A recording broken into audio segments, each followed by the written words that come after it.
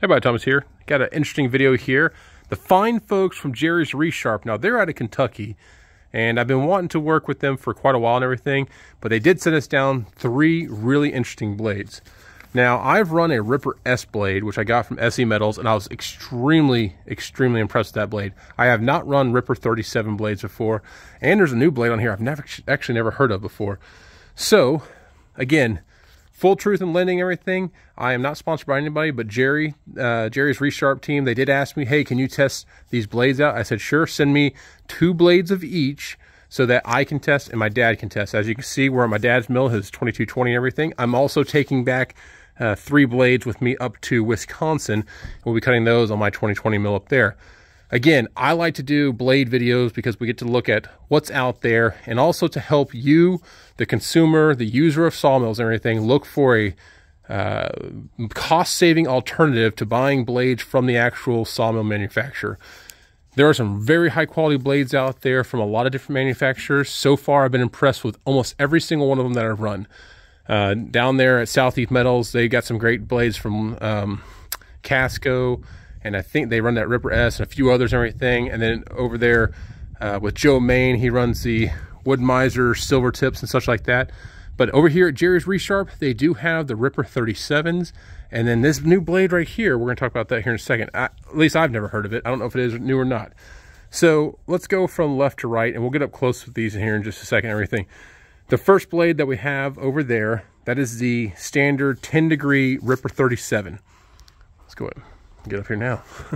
I'm trying to get where the shades on everything. So see, you can see Ripper 37 on there, and it's a 10-degree blade. So what that means is you've got a 30-degree back angle, and the face right here is 10 degrees. This is an all-round great blade for cutting hardwood, softwoods, stuff like that. It's a little bit faster cutting. You know, the steeper that front angle is, so in this case here, 10 degree, it'll allow you to cut faster through that soft wood. But a 10-degree blade, if you could have only one blade to do everything, a 1030 blade is the blade to get. If you are using a Wood Miser sharpener and everything, they have those made up wheels that are, you know, the diamond wheels and everything. A 1030, if you run a 1030 blade, get that 1030 wheel, you can sharpen everything you want to. It'll cut absolutely everything. You start getting kind of specialized when you start changing that hook angle and everything. But a 1030 blade, all in all, my favorite go-to blade of all times. This next blade we have right here, this is a 7-degree blade with a 30-degree back angle. So it's the same back angle on the 10-degree as it is on this one right here, but all it is this face right here is recessed a little bit to the left now. It's not quite as steep. It's kind of hard to see, so let's see. So you look at that one there, and you look at one of those there. You really can't see 3 degrees, but I can almost guarantee there's 3 degrees difference between the two. Long story short, this is going to be a little more precision cutting. I actually like the 7-degree and 8-degree blades and everything. And my buddy, Mr. Robert and everything, when he was running his Cook sharpener, he actually resharpened most everything back at an 8-degree. A 10-degree technically could cut faster, but I actually don't see a difference in speed between these two when they're cutting. But a 7-degree, you have a little more, it's less aggressive, if you will. So it can handle those wider cuts and those really hard species. So if you're cutting like your live oaks and your white oaks and stuff like that, I would choose a 7-degree over a 10-degree. But again, there's really not a whole lot that most people can tell about the two. The next blade we have here is a little bit different, and you can actually see the difference. I'm going to stack these two up. So if you look at those, the blade on top, focus, there we go. The blade on top, sorry. The blade on top has a much taller tooth, and that's because that back angle is a 40-degree, and that front angle is a 7-degree. So it's got the same front angle as the one below it, but the back angle, it's steeper. This is a taller tooth. This is similar to the 747 that people run from Wood Miser and stuff like that. It's a real tall tooth, very sharp and everything. They're all very sharp. You can see that one's not as tall. You look at this one, you're like, holy crap, that tooth is just tall. So a blade like this, I would strictly use a blade like this for cutting probably pine and stuff like that. I don't know if I'd necessarily want to run this through a whole lot of hardwood. I would run this through the softer type hardwoods. This would be perfect for poplar. This would be perfect for maybe some sycamore and stuff like that, even cherry. There's a couple different reasons for the higher tooth and everything. I hear people say that it reduces the amount of sawdust left on the wood afterwards. There's a lot of different things, but this is a very tall tooth. And this one here, I'm looking at my little cheat sheet, it's what they call the timber dog. So you can see the first one here is a 10-degree ripper, then we have a 7-degree ripper, and then we have the 740, which they call the timber dog. So there you have it. The 3 blades we're gonna be testing out today with this black walnut here. So you can get a size of this black walnut. This black walnut is absolutely massive. We're at 27 inches wide here and about 2 foot on the other side. Lengthwise on this, 8.5 foot, I think. Anyways, it's a big old piece of black walnut. The other bottom portion of this, the other 5 foot, we had to cut off because it does have fencing material through it. And I'm hoping and praying that we don't have any more in here. I do see something that's concerning down here. I do see a little bit of a spot right here. But what we're going to do is we're going to make a few cuts on this top side. I feel like the top side is nice and clean, everything, with one of these blades here. And I want to show you kind of the difference in cut quality between a blade that we've been using for a little bit and what these things look like. I am a big fan of the Ripper S blades, and I'm pretty sure I'm going to be a big fan of Ripper 37s because I've only heard great things about these. And the folks at Jerry's Resharp, from what I hear, they're phenomenal folks. I'm so glad to have this opportunity to test this out. And stay tuned. Hopefully we'll enjoy this. So let's throw on the Ripper 37 with a 7-degree blade. That's what we're going to try for right now. We'll see what the cut quality looks like.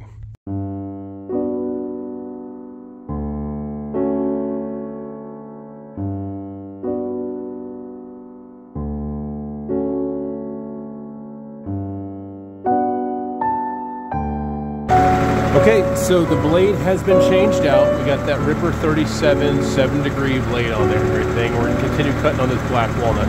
I'll continue to cut it down until about probably the last 2 cuts. I'm gonna be cutting it at 2¼ inches, and we will look at the wood that we currently have on the ground here, which you can't see, and the blade we currently have on there. Now this is just the initial test of this blade. I've never run this blade and everything. I am running the tension a little bit higher. I'm running at about 1300 psi. I usually run 1100 psi, but at 1300 psi, just because we're dealing with 28, 29 inch diameter cuts. So there you have it. We're going to go ahead and cut this. I'm very excited. This is going to be some gorgeous black walnut.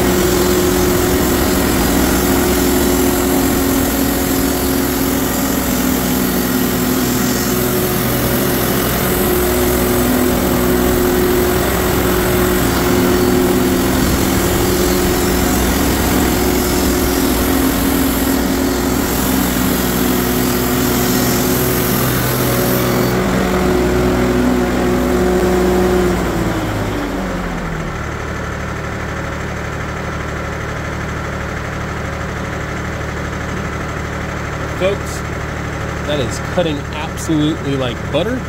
As you can see, just a few minutes into this, we've already cut 4 of those beautiful slabs. I think I'm going to cut one more time, and then I'm going to switch out to the old blade because I just don't trust that black spot on there. The next cut's going to incorporate the pith, as you see, and that one actually is probably going to be cut in 2, or maybe it's like a river table or something to that effect.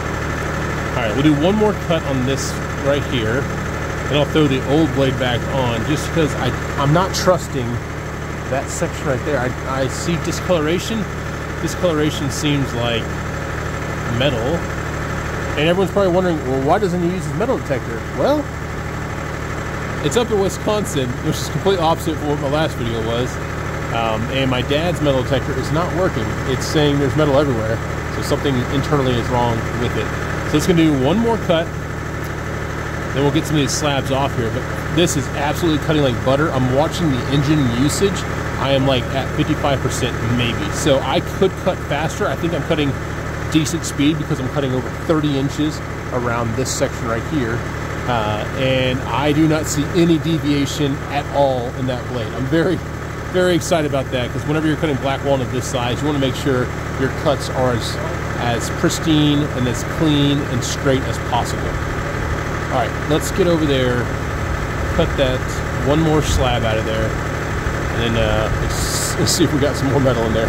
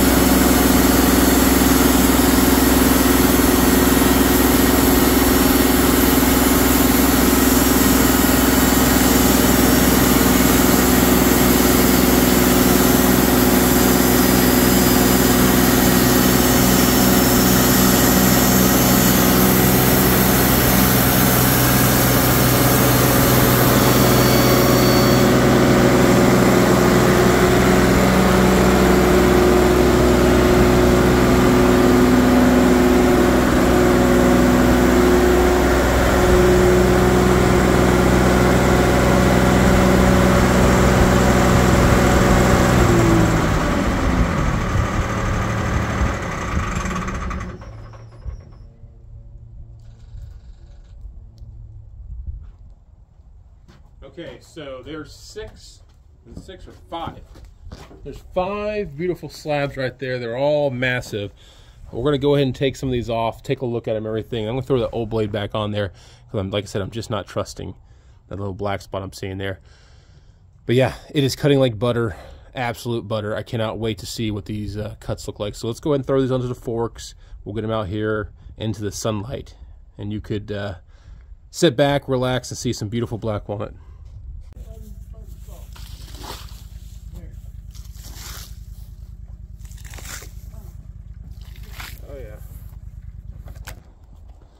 Again, these are almost 9 feet long. These are like 8.5 feet long.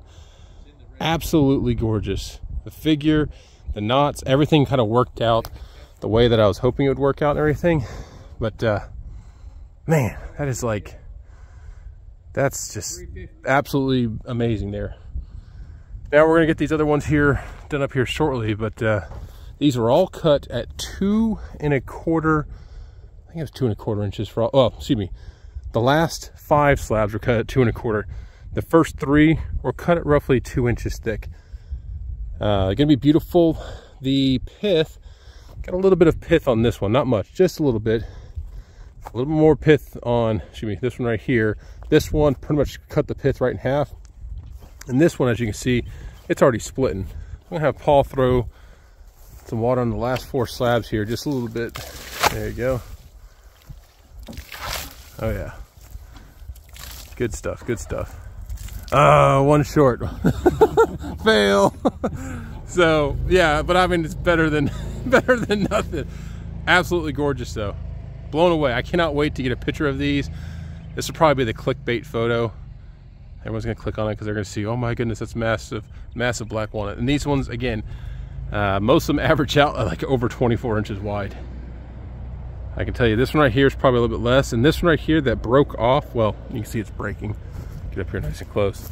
You can actually see there is a crack right here, and it was getting pretty unstable as I was picking up everything, and that's okay. I think I'm actually gonna bring that piece back with me to Wisconsin.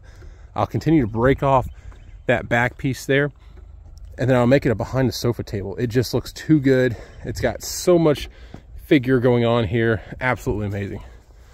All right, and there you have it. Very impressed with the Ripper 37 saw, the blade there, excuse me. That blade performed like it was cutting through butter. But again, folks, please like, subscribe. These right here, gorgeous. We're gonna sell some of these and we're gonna work some of these. I'm just blown away at how good these look. So I'm gonna take some pictures, and maybe this will be the clickbait to get you to click on this video. And I do ask, please like, subscribe to this video. If you like to do anything with sawmills or woodworking and stuff like that, or if you're interested in anything, check out my other videos where we talk about saw blades, we talk about blade tension, we talk about other sawmill manufacturers out there.